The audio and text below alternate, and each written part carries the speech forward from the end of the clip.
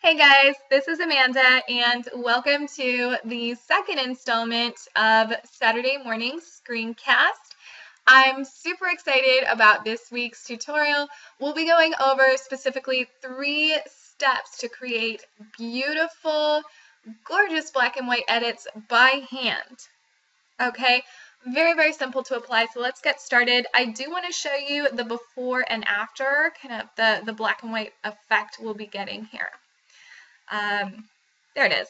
Okay, so beautiful, gorgeous, smoldery black and white edit. You can really create various different looks with the 3 steps we'll be going through here. You can just use 1, 2, kind of mix it up a little bit, but that is the effect specifically we'll be creating today.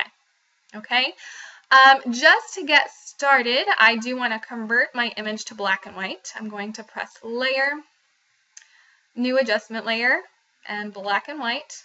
You can name the layer whatever you're wanting. Okay, so I've already edited the color version of this image. I'm not going to mess with the colors listed here. I'm just going to leave that as is. This is really a preference, but personally, I do always edit my color version first. As you can see here, I have all the colors where I want them to be. This is the final edit for this photograph before turning it or converting it to black and white. I don't want to change the image itself to black and white. I just wanted a layer mask to sit on top so I can still have my original image, which is what we did there. Some photographers choose to convert their image to black and white and then bring the clarity and depth back later on.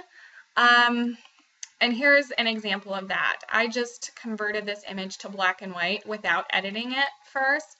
And now you see there's quite a bit you have to do. If the client wants the photo in color, then you have to go back and build your way up and edit the photo in color. So I just like to have that all done in one step here. So there we've got our black and white layer, adjustment layer added on top of our already edited image, and that's what we'll be starting today. So let's get started and add some really cool effects to this photograph. So I'm just clicking on the little circle down here in my layers panel. And we're going to select gradient map.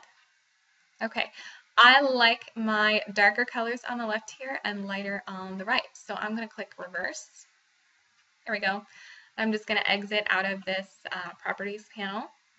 And now if you click on the eyeball, you can see the before and the after. That really gives a huge pop to your photograph.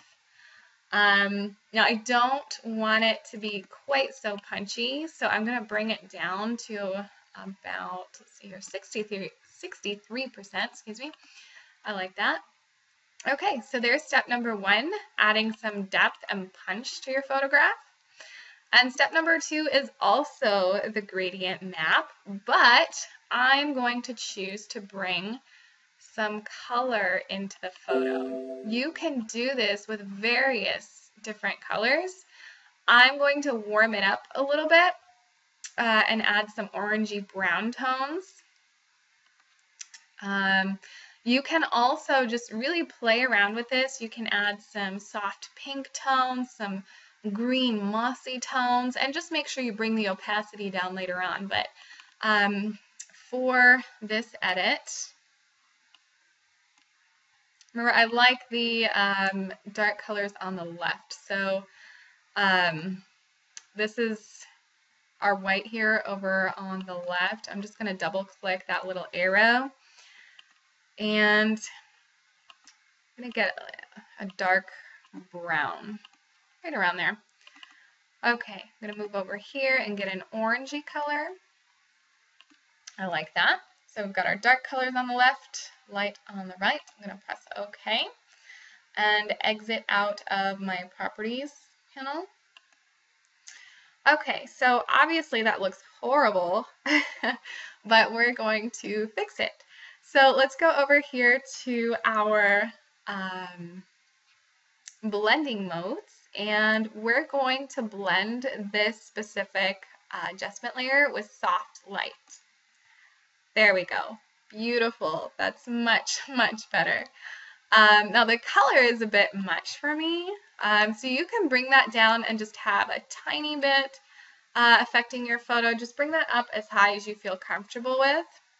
I like it around 53%. You can see the before and the after. It really brings a lot of warmth and richness to your photograph. Again, you can really play around with the colors. It's just a lot of fun to go through and play with all of these different effects here. So our last step that we're going to learn today on creating black and white images is levels. Okay, so I'm going to add a levels adjustment layer, and this step is what I use to create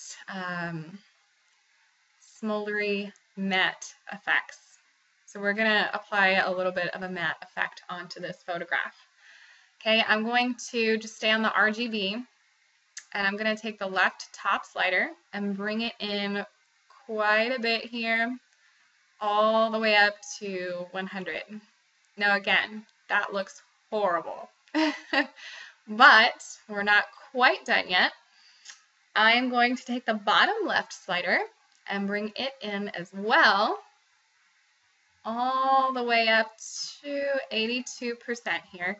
And you can really play around with where you want your sliders to end up. I overdid it purposefully because I know I want to play around with my opacity and bring it right to where I think it should be.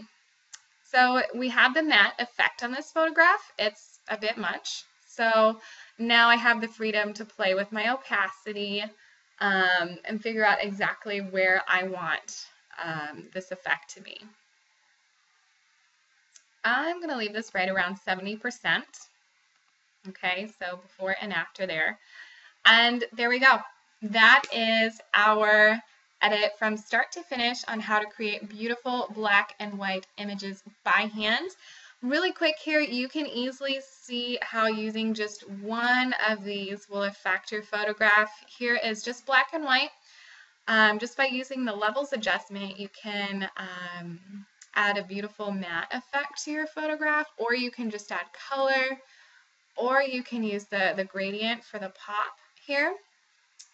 You can use two of the first two steps with the gradient. You know, there's really, the list goes on. But thank you so much for tuning in this week and just going through this tutorial with me on how to create these black and white images.